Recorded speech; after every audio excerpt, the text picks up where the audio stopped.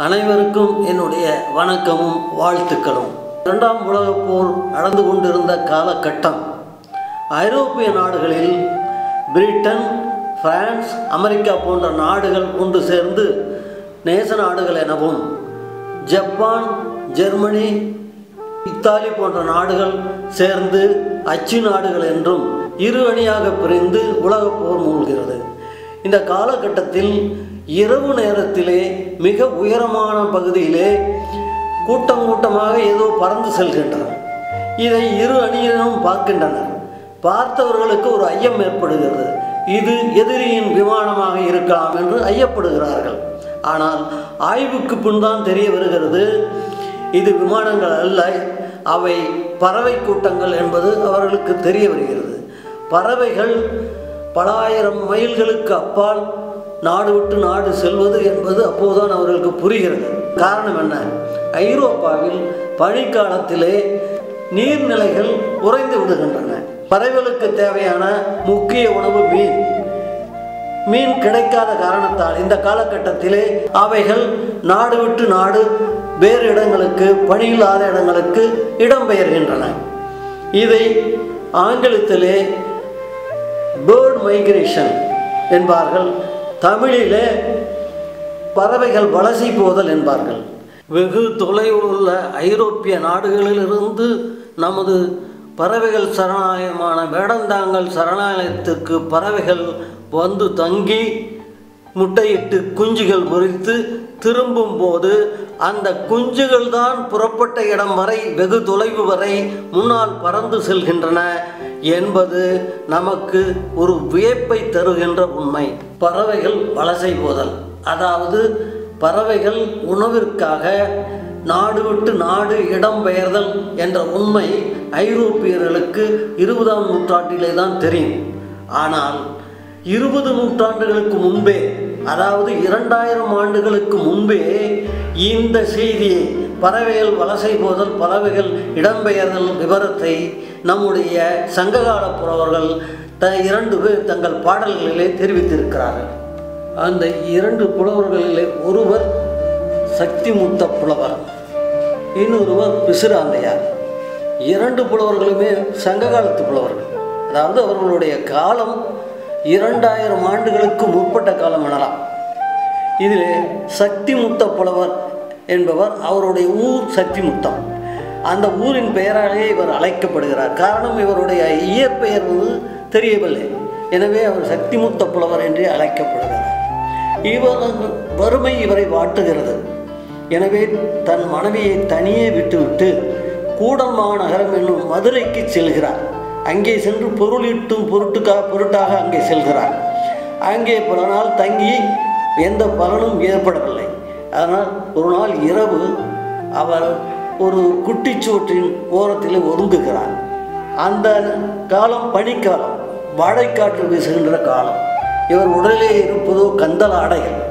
எனவே அந்த பனிக்காற்று இவரை வேதனைப்படுத்துகிறது. இந்த வாடைக்காற்றின் வேதனை தாங்காமல் அவர் அதுவும் நடுசி நேரம், அதாவது இரவு நேரம். அந்த இரவு நேரம் என்றால் மக்கள் நடமாட்டம் இல்லாத நேரம். இவருடைய வேதனை யாரிடம் சொல்வார்? அந்த வாடைக்காற்றின் வேதனை தாங்காமல் வானத்தை நாந்து நோக்குகிறார். அப்போது 2 நாரைகள் மேலே பறந்து செல்கின்றன. அந்த நாரைகளை பார்த்து தன்னுடைய இந்த இழிவான நிலையை சொல்லி, இந்த இழிவான நிலையை பற்றி என்னுடைய வேதனையையும் என்னுடைய மனைவியிடம் தெரிவிங்கள் என்று அந்த பறவைகளிடம் சொல்கிறார். சக்திமுத்த புலவரின் வேதனையையும் இழிவான நிலையையும் வெளிப்படுத்துகின்ற வார்த்தைகள், அவர் பாடலில் உள்ள வார்த்தைகள் நம்முடைய நெஞ்சை கசக்கி பிழிகின்றன. எப்படி அவர் தன் வேதனையை சொல்கிறார் என்று பார்ப்போம். நாரையை பார்த்து, பவளம் போன்ற காலை உடைய செம்மையான சிவந்த காலை உடைய நாரையே, சிவந்த கூர்மையான அழகை, பனங்கிழங்கு போன்ற கூர்மையான மூக்கை உடைய நாரையே, நீயும் உன்னுடைய மனைவியும் நீங்கள் தென் திசை நோக்கி குமரித்துறைக்கு சென்று அங்கே உங்களுடைய தேவையை பூர்த்தி செய்து கொண்டு வடதிசைக்கு திரும்பும் போது என்னுடைய ஊர் சக்திமுற்றம், அந்த ஊரிலே உள்ள குளத்திலே தங்குங்கள். அங்கே என்னுடைய வீடு சுவர் மழையால் நனைந்து உள்ள கூரையுடன் இருக்கும். அங்கே என்னுடைய மனைவி என்னுடைய வரவை நோக்கி பள்ளி என்ன சயனம் சொல்கிறது என்பதை பார்த்து கொண்டிருப்பார். நீங்கள் அவளை பார்த்து இதை சொல்லுங்கள். எம்முடைய அரசன் பாண்டிய மன்னன் மாறன் வழுதியிருக்கும் கூடல் மாநகரம் என்னும் மதுரையிலே நான் வாடையிலே எந்தவித ஆடையும் இன்றி மெலிந்து இருக்கிறேன். கையையும் காலையும் கொண்டு என்னுடைய உடலை போர்த்தி கொண்டிருக்கிறேன். பாம்பு ஒரு பெட்டியிலே பாம்பு ஒன்று மூச்சு திணறி கொண்டிருக்கும் நிலையிலே நான் இருக்கிறேன் என்று என்னுடைய இந்த பரிதாப நிலையை என்னுடைய மனைவிக்கு கூறுங்கள்.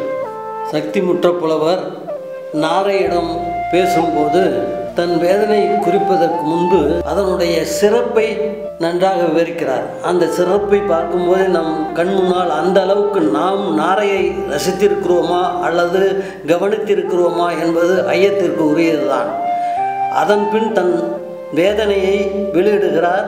அதே நேரத்தில் அவருடைய ஊரில் இருக்கின்ற அவருடைய வீட்டின் நிலைமையை சொல்லி அங்கே என்ன நீ செய்ய வேண்டும் என்பதையும் சொல்கிறார்.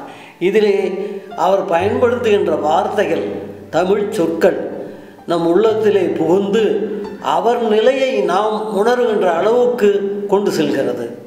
அப்படிப்பட்ட அந்த பாடலை நீங்களும் அனுபவிக்க வேண்டும் என்று கேட்டுக்கொள்கிறேன். பொருத்தமான பொருளும் படிப்போர் உணர்வை தன் பயமாக்குகின்ற சக்தியும் கொண்ட அந்த சங்க தமிழ் சொற்களை நீங்களும் கொஞ்சம் அனுபவிங்கள். நாராய் நாராய் செங்கால் நாராய் பழம்படு பனையின் கிழங்கு பிளந்தன்ன பவளக்கூர்வாய் செங்கால் நாராய் நீயும் நின் மனைவியும் தென் திசை குமரித்துறை ஆடி வடதிசை ஏகுவீர் ஆயின் நீயும் நின் மனைவியும் எம்மூர் சக்தி முற்ற பாவியுள் தங்கி கனைகுரல் பள்ளி நனை சுவர் கூரை பாடுபாத்திருக்கும் என் மனைவியை கண்டு எங்கோன் மாறன் வழுதி கூடலில் வாடையினால் காடையின்றி மெலிந்து கையது கொண்டு மெய்யது போற்றி காலது கொண்டு மேலது தளி பேடையில் இருக்கும் பாம்பென உயிர்க்கும் ஏழையாளனை கண்டோம் எனுமே. புலவர் தன்னுடைய வேதனையை உள்ளம் உருகும் வார்த்தைகளால் நாரையிடம் சொல்லி என்ன பலன் என்று நாம் நினைக்கலாம். உண்மையில் இந்த பாடல்தான் அவருடைய வேதனையும் வறுமையையும் ஒழித்தது என்றால் நீங்கள் நம்ப மாட்டீர்கள். எப்படி? அன்று இரவு நகர் சோதனைக்கு பாண்டிய மன்னன் மாறன் வழுதி வந்திருக்கிறார். அவர் இந்த பாடலை கேட்கிறார். அவருக்கு நீண்ட நாட்களாக ஒரு சந்தேகம். நாரையின் மூக்குக்கு எதை ஓமையாக சொல்லலாம் என்று பல புலவர்களை கலந்து ஆலோசிக்கிறார். பல நூல்களை படித்து பார்க்கிறார். ஆனால் சரியான விடை கிடைக்கவில்லை. ஆனால் இங்கே புலவர் பாட்டிலே அவர் கேட்டபோது நாரையின் மூக்கிற்கு சரியான பொருத்தமான ஓமையாக பிளந்த பனங்கிழங்கை ஓமையாக காட்டிருக்கிறார். இது மிக பொருத்தமானது, சரியானது என்று உள்ளம் மகிழ்ந்த மன்னன் தன் மீது போர்த்திருந்த பட்டு ஆடையை புலவர் மீது போர்த்துகிறார். பின்னர் மறுநாள் அரச சபைக்கு அழைத்து அங்கே அவருக்கு வேண்டிய பொருள்களை எல்லாம் கொடுத்து அவரது ஊருக்கு விடை கொடுத்து அனுப்புகிறார். அடுத்த புலவர் பிசிராந்தையார். பெரும் பிசிர் என்பது பாண்டிய நாட்டில் உள்ள ஊர். அந்த ஊரிலே பிறந்தவர் தான் ஆந்தையார் என்ற பிசிராந்தையார். அவர் பிறந்தது வாழ்வது எல்லாம் பாண்டிய நாட்டிலே இருப்பினும் அவருக்கு சோழ மன்னன் கோப்பெருஞ்சோழன் மீது பெரும் பேரன்பு கொண்டவர். காரணம், கோப்பெருஞ்சோழன் மக்களுக்கு நல்லாட்சியை வழங்கியவன். அதே நேரத்தில் மக்களிடமும் புலவர்களிடமும் பெருங்கருணை காட்டுவன். கோப்பெருஞ்சோழன் மீது அளவு கடந்த அன்பு ஏற்படுவதற்கு பிசிராந்தையாருக்கு காரணமே இதுதான். ஒரு நாள் மாலை பொழுது முழு நிலா முகங்காட்டும் நேரம். இந்த நேரம் காதலர்களுக்கு மிகவும் மன வருத்தத்தை கொடுக்கின்ற நேரம். காரணம் என்னவென்றால், இந்த முழு நிலவிலே ஒருவரை ஒருவர் காதலர்கள் பார்த்து கொள்ள விரும்புவார்கள். ஆனால் ஊர் பழி சொல்லுமே, மற்றவர்கள் பழி சொல்லுவார்களே என்பதற்கும் ஒரு அச்சம் வரும். அந்த நிலையில் இவர்களுக்கு என்ன செய்வது என்று தெரியாத நிலை ஏற்படும். இதைத்தான் இலக்கியம் கையறு நிலை என்று சொல்கிறது. இந்த கையறு நிலையை பிசிராந்தையருக்கும் ஏற்படுகிறது. காரணம், இவருக்கு தன் நண்பனை காண வேண்டும் என்று ஆவல். இந்த ஆவல் கரை மீறும் வெள்ளம் என பெருகுகிறது. இந்த கையறு நிலையை யாரிடம் சொல்வது? மேலே பார்க்கிறார், ஆண் அன்னமும் பெண் அன்னமும் சேர்ந்து பறந்து செல்கிறது. ஆண் அன்னத்தை நோக்கி தன்னுடைய கையறு நிலையையும் தன்னுடைய வேந்தனுடைய தலைவனுடைய பெருமையும் சொல்லி ஒரு வேண்டுகோளையும் வைக்கிறார். அவர் தலைவனின் கோப்பெருஞ்சோழனின் பெருமை என்ன, அவருடைய கையறு நிலை என்ன, அவர் விடுத்த வேண்டுகோள் என்ன என்பதை பார்ப்போம். ஆண் அன்னமே, ஆண் அன்னமே, மக்கள் கொண்டாடுகின்ற பெரு வெற்றிகளையும் இந்த சோழ நாட்டை பெரும் தலைமை ஏற்கக்கூடிய நாடாக செய்த எம்முடைய தலைவன் அவனுடைய முகம் போல இந்த மாலை நேரத்திலே வந்திருக்கும் இந்த முழு நிலாவிலே எனக்கு ஒரு கையறு நிலை ஏற்பட்டிருக்கிறது. அதாவது எனக்கு செய்வது அறியாத நிலை எனக்கு ஏற்பட்டிருக்கிறது. நீ குமரித்துறையிலே சென்று அங்கே ஐரை மீனை உண்டு விட்டு நீ வடமலைக்கு திரும்புவாய். வடமலை அது திருவேங்கடமாக இருக்கலாம் அல்லது இமயமலையாக இருக்கலாம். அப்படி நீ திரும்பும் போது வழியிலே மிக்க வளமுடைய நாடான சோழ நாட்டிலே நீ இறங்குவாய். அங்கே சோழ மன்னனுடைய உறையூரிலே அவனுடைய உயர்ந்த மாடங்கள் உடைய அரண்மனைக்குள்ளே நீ சென்று அந்த கோப்பெருஞ்சோழன் என்னுடைய நண்பன் கேட்கும்படியாக நீ இதை சொல். நான் பெரும்பிசிர் என்னும் ஊரில் உள்ள ஆந்தையாரின் அடியேன் என்று சொல். அந்த மன்னன் என் மீதுள்ள பேரன்பால் அந்த பேரன்பை உங்கள் மீதும் காட்டுவான். உன்னுடைய சிறப்பு மிக்க பெருமை மிக்க மனைவிக்கு, உனக்கு இன்பத்தை அளிக்கின்ற உன்னுடைய மனைவிக்கு அணிய நல்ல அணிகலன்களை கண்டிப்பாக அவன் தருவான். மேற்படி செய்தியை பிசிராந்தையார் எவ்வாறு தன்னுடைய உணர்ச்சி மிக்க சொற்களால் வெளிப்படுத்தியுள்ளார் என்பதை அறிய நாம் அவருடைய பாடலை பார்ப்போம்.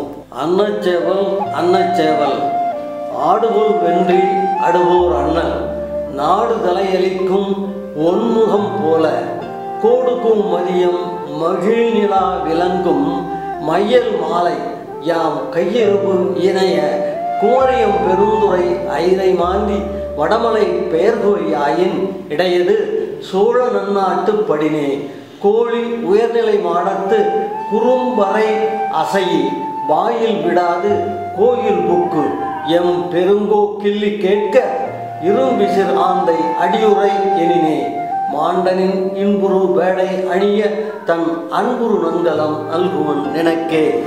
கோப்பெரும் சோழனுக்கு எதிராக அவர் மகன் செயல்படுகிறார். கோப்பெரும் சோழனும் தன் மகனை எதிர்த்து போரிட எண்ணுகிறார். ஆனால் அவருடைய உயிர்க்கு உயிரான நண்பர்களான புலவர்கள் அதை செய்ய வேண்டாம் என்று தடுக்கிறார்கள். எனவே கோப்பெருஞ்சோழனும் அந்த எண்ணத்தை கைவிடுகிறார். பின்னர் தான் வடக்கிருந்து உயிர் விட எண்ணி முடிவெடுக்கிறார். வடக்கிருத்தல் என்பது வடக்கு நோக்கி அமர்ந்து உண்ணா நோன்பு மேற்கொண்டு உயிரை விடல். இதையே வடக்கிருத்தல் என்பார்கள். அவ்வாறு அவர் வடக்கிருக்கும் நேரத்திலே அவருக்கு மிக நெருங்கிய நண்பர்களான புலவர்கள் சிலரும் அவரோடு சேர்ந்து வடக்கிருக்கிறார்கள். அவர்களுள் ஒருவர் தான் பொத்தியார். பொத்தியார் புலவர். பொத்தியார் மனைவி நிறைமாத கர்ப்பிணியாக இருக்கிறார். எனவே சோழன் பொத்தியாரை ஊருக்கு சென்று அவருக்கு குழந்தை பிறந்த பின்பு வந்து வடக்கிருக்குமாறு கூறுகிறார். பொத்தியாரும் அவ்வாறே தனக்கு குழந்தை பிறந்த பின்பு வந்து வடக்கிருக்கிறார். அப்போது பிசிராந்தையாரின் வரவை எதிர்நோக்கி கோப்பெருஞ்சோழன் இருக்கிறார். இப்போது மன்னன் பிசிராந்தையாரின் வரவை எதிர்நோக்கி இருக்கிறார். அவர் புலவர்களை நோக்கி கூறுகிறார், அறிவு சார்ந்த புலவர்களே, பிசிராந்தையார் என்னை பார்த்ததில்லை, நேரில் பார்த்ததில்லை, நானும் பார்த்ததில்லை. பிசிராந்தையார் வருவாரா என்று நீங்கள் ஐயப்படலாம். ஆனால் அப்படி நீங்கள் ஐயப்படாதீர்கள். நான் செல்வ செழிப்போடு வாழ்ந்த காலத்தில் பிசிராந்தை வராவிட்டாலும் என்னுடைய உயிருக்கு இறுதி நேரிடும் இந்த தருணத்தில் நிச்சயமாக பிசிராந்தை வருவான். எனவே அருள் கூர்ந்து தயவு செய்து எனக்கு அருகிலேயே பிசிராந்தைக்கு ஓர் இடத்தை ஒதுக்கி வையுங்கள் என்கிறார். மன்னனின் எதிர்பார்ப்புக்கு இணங்க பிசிராந்தையாரும் வந்து சேர்கிறார்.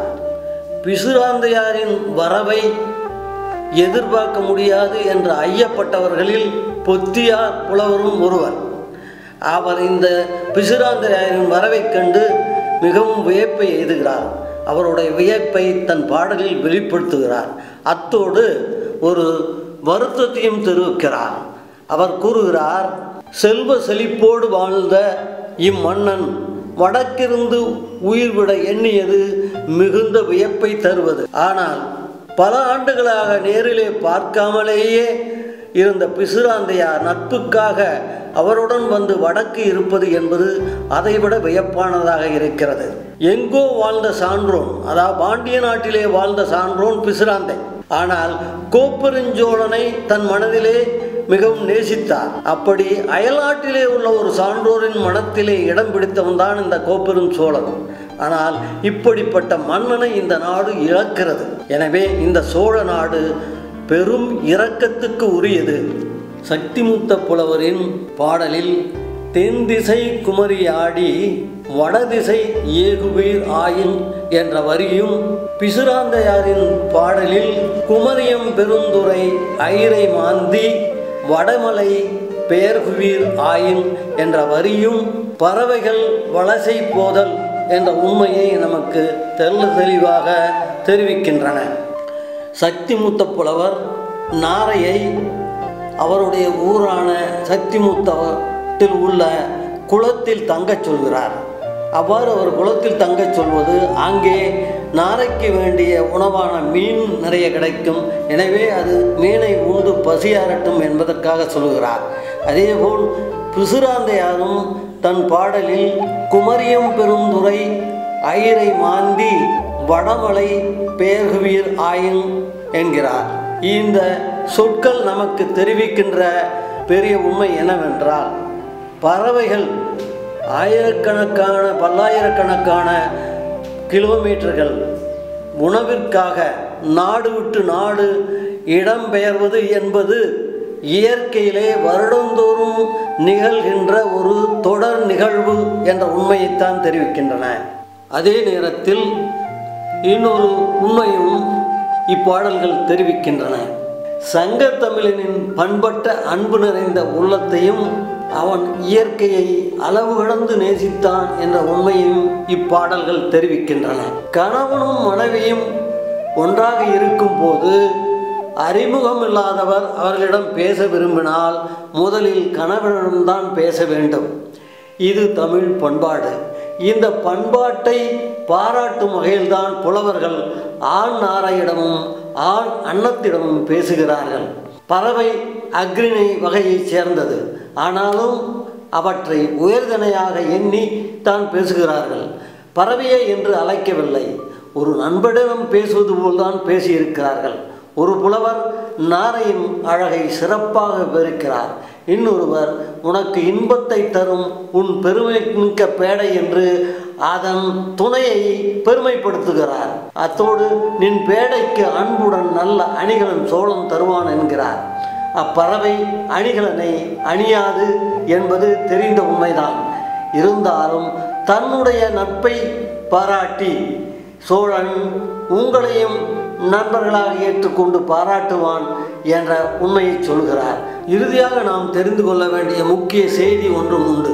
பறவை வலசை போதல் என்ற அறிவியல் சார்ந்த அல்லது இயற்கை சார்ந்த உண்மையை அறியும் திறமும் அனைத்து உயிர்கள் மீதும் அன்பு காட்டும் பண்பும் சங்கத் தமிழனிடம் இருந்தது என்பதற்கு இவ்விரு பாடல்களும் ஓர் எடுத்துக்காட்டு. நன்றி, வணக்கம். வாழ்க தமிழ், வாழ்க வையகம்.